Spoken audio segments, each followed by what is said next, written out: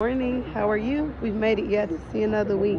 I'm thankful to be in the land of the living, and I pray that you are too.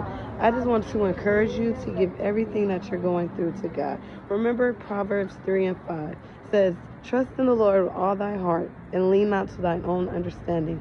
In all our ways acknowledge him, and he shall direct our paths." Sometimes we pick and choose what we want to give to God or how much we want to give to God. We say, "God, you take this and I'm going to handle this." Well, God, this is too big for you to handle, so I'm going to step in and I'm going to help you out.